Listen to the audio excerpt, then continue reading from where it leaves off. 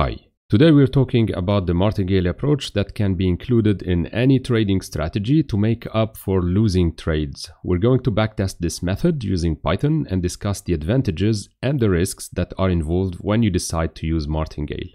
Imagine we enter a casino with $20 in our pocket and we decide to play the roulette, bidding only on colors. So we're going to bid $1 each time on one of two colors, either red or black. So first we bid $1 on the red color and it turns out that it's a losing trade. So now we lost $1 and we are left with $19 in our wallet. Then we decide to go for a second bet. But this time we're going to double our bet because the previous time we had a losing bet. So in this case we're going to bet for $2, same color on the red, and again we lost $2. So now we are left with $17 in our pocket. Then again, we double our bet because we just lost $2. We go for $4 and we are left out with $13 in our wallet, and so on. Eventually, at some point, we are going to hit a win at least one time among these series of losing streaks. And when this happens, the sum that we will win covers up for all the previous losses and adds a small winning bit to our sum. So we end up here in this example with $21 in total. So this is a bit more than what we have started with in our initial position. This approach, meaning doubling the bet every time we have a losing trade, is called the Martingale approach. At first, this method doesn't look that bad. In fact, it looks very promising. And at some point when I discovered this in my early trading days, I thought it's going to bring rich income instantly. But this is one face of the truth, and I was keen to know better about this method and the risks that it brings into our trading strategy. So to test this method, we're going to use the following algorithm. First, we're going to use a Monte Carlo approach. This is only a fancy name used in mathematics to describe any approach that uses random numbers. So we're going to generate random signal to decide whether it's going to be a selling or a winning position. Just a purely random signal, not based on any technical indicators nor on any custom predictions. It's simply a pure uniform random signal. Then we will execute our trade according to the generated signal. If it's a buying signal, we're going to execute a buying position, and the opposite is true. But the size of the trade is going to depend on the status of the previous trade. So if the previous closed trade was a loss, we will double the size of the current position, just to be using the Martingale approach as we have described it in the previous slide. Otherwise, if we had a winning position, we will simply use the initial position size as if it was our first trade of the day. So we're going to build this algorithm in Python and backtest our strategy that is relying only on the Martingale approach in this case, just to see if this would bring any advantage into our trading system. So remember, our whole strategy is relying mainly on the Martingale approach, just because we are using a completely random signal. So we're not trying to predict the market here. We are completely relying on a money management method to see if it's going to save our trading system. Okay, so let's jump into the Jupyter Notebook file and see how it all worked out when we wrote our code. So this is our Jupyter Notebook file. We start by importing our data. I'm using the pandas data frames. So the read_CSV function to import this data file. It's a comma separated value file. So if you have been following this channel and the previous videos, you know that we have been using almost the same function and the same method to load the data and to clean the data, which volumes are 0 because these are days or bars or candlesticks where we don't have any trading volumes and we are not interested in those particularly. So when our data is loaded, cleaned somehow and filtered, then we can reset the index, and I usually print the tail to know how many rows in total we have, and also probably to investigate parts or slices of the data frame just to check that everything is loaded properly. And now we are going to generate our signal at this stage. So I'm going to use the NumPy module and I'm going to use the random function. This is a function that's going to generate random numbers between 0 and 1. And for this, we're going to generate one random number between 0 and 1 for each row, for each candlestick. And if the number is below 0.5, which happens half of the time, then we're going to assign, let's say, a signal which is equal to 1, which is a selling signal in our case. Otherwise, if the random number is above 0.5, meaning it's between 0.5 and 1, we're going to assign a signal number 2, which stands for a buying signal in this case. So again, these are completely random numbers. We are generating a number between 0 and 1. And if it's below 0.5, we're going to sell. If it's above 0.5, we're going to buy. This is how we're generating our random signals, giving both buying and selling signals the same opportunity or the same probability to be drafted. So for each candlestick, we're going to generate one random signal, and this is done here in this cell. So this is just to verify that we have been generating enough signals for all the cells and for all the rows in our data frame. At this stage of our code, the data frame would look something like this. We have the opening, the high, the low closing prices, and then we have the volume column, and now we have the signal column that we have just added. And notice we have only two particular values for this column. It's either 1 for a selling signal or 2 for a buying signal. So now we can start testing our strategy. I'm defining a new function called signal, which will call the column signal from the data frame. And we are changing simply the titles of the columns for our data frame just so it would fit with other functions in our code. At this point, I'm going to import from backtesting the strategy module, and I'm going to define the class myStrategy, inheriting from the class strategy of the backtesting package. So the initial size we're going to go with is 10 at this point, and I'm going to define a new variable, which is my size. It's the size of the position we're going to take for our trade. That is initially equal to the initial size at this point, but then it's going to change according to the Martingale approach. So this is where I'm going to start by changing the size of the position that we are going to take, whether it's going to be a buying or selling position, it doesn't matter. At this point, we have to calculate the size first. So if we have a signal that is positive, so if we are at a candlestick that there is a positive signal, no matter what it is, it's a selling signal or a buying signal, and at the same time, the length of the trades is equal to 0. We don't have currently opened trades. All the trades are already closed. These two conditions will ensure that we are in a position where we are open for a new trade, because the signal is positive, so we have a signal, and at the same time we don't have any open trades, so we are going to open a trade at this stage.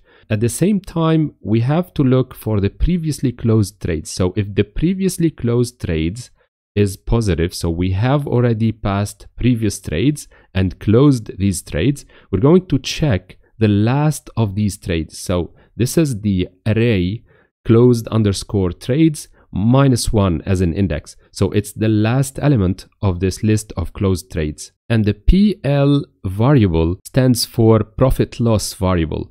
So if this variable is negative, meaning we have a losing trade, if it's positive, meaning that particular trade was a winning trade. So in this case, if it's negative, we are going to apply the Martingale approach, and we are going to multiply the my size, which is the size of the position I'm going to pass, is equal to self.mySize times 2. No matter what it was, we're going to multiply it by 2. So this is the Martingale approach as we have discussed previously in this video. Now, if we don't have all of these conditions, we are not going to apply the Martingale approach, and in which case we are going to go for an initial size that is equal to this 10 here. Because remember, if we start with a particular position size and then we multiply it by 2, then by 4, then by 8, and so on, the moment we have a winning trade, we have to go back to the initial size.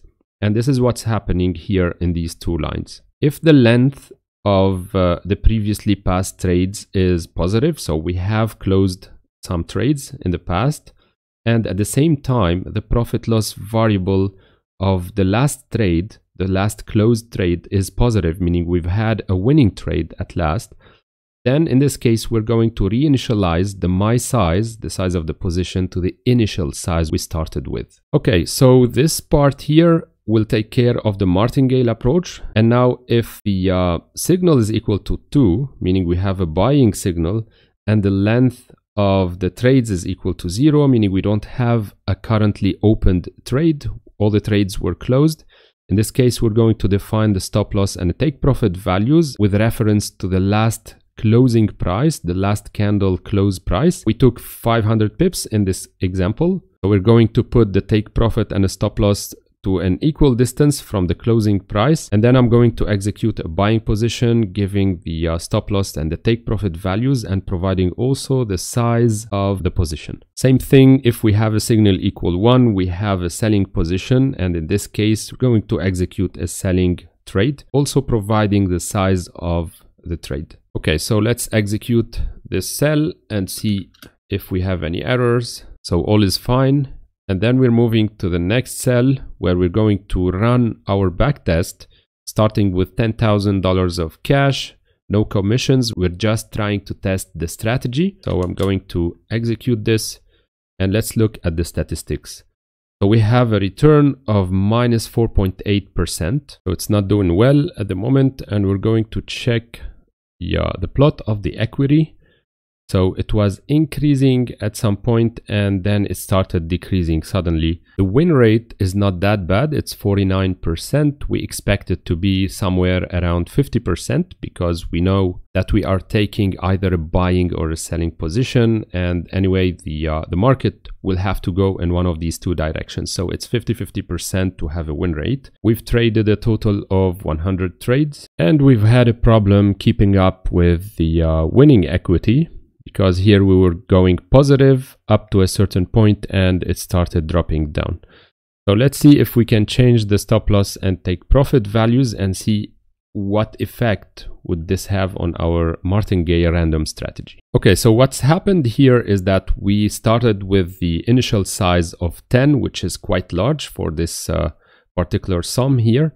And changing the take profit and the stop loss values to 400 pips instead doesn't solve the situation. In fact, we have a problem. And the problem is coming from the fact that we don't have enough money to trade anymore at some point. Because if you keep doubling the amount of your size when you have a streak of 3 or 4 losing trades, at some point you don't have enough money to pass this particular trade. And this is one of the major problems.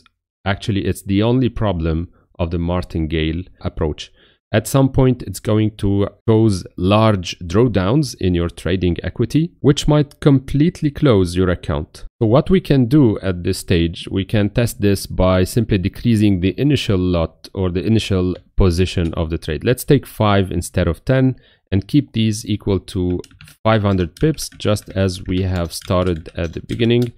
I'm going to execute this, execute the back trade, and we still have minus 4.98, minus 5% in return. Let's go for smaller take profit stop loss values. Let's say 300. We're going to run this. And now we're starting to have something positive. And for the positive, I would like to plot the equity just to show you how it works. Okay, so we started here. And every time we have a losing streak, like a series of losing trades, notice that we have reached something here around 99% as a drawdown. Then we are doubling our positions. We keep doubling our positions. And at some point, we are winning back what we have already lost in the previous losing trades. And our equity will continue to go up. Notice the slope, it's a positive slope. It's going up. But this is the danger of the Martingale approach. It does go up, but at some point you never know when you're going to have a series of losing trades that are going to block your account or completely make you lose all the money on this account. Now I'm going to try all of this again on a different time frame, because for now we've been working on the daily time frame and we can do something similar for the hourly time frame. So I'm loading the data again. I'm going to check on the data frame. So it's all loaded fine. We're generating the signals. And now we have much more signals in this case. We don't have to do this one. I'm going to run the backtesting and see what it gives us. So with these parameters, we're not going to be able to backtest, because at some point we are losing all the money, all the cash on our account. So I have to decrease the lot amount. Let's say 1 at first. Now we try again, and this is the results. We have a return of 0.04%. So it's not much in total, but if we look also at the picture, at the figure of the equity here, we have something very characteristic of the Martingale approach, meaning we have a small drawdowns, but then it's climbing up in total. And at some point we have a very dangerous situation that was saved by the fact that we took a very small starting size, and at the end we end up with a profit of 0.043%, so which is not much at this point. Now remember that we've been testing this approach on a random signal. We don't have a real strategy, we don't have a real indicator at this point, so our signal is completely random, and we are only relying on the money management that is provided by this Martingale approach. So you need to know what you are doing. It's very dangerous. Don't use it if you are not aware of the drawbacks of this method. So that's all I had to tell you about this one. I hope you guys liked it and found the information helpful. Thank you for following this. Until our next video, trade safe and see you next time.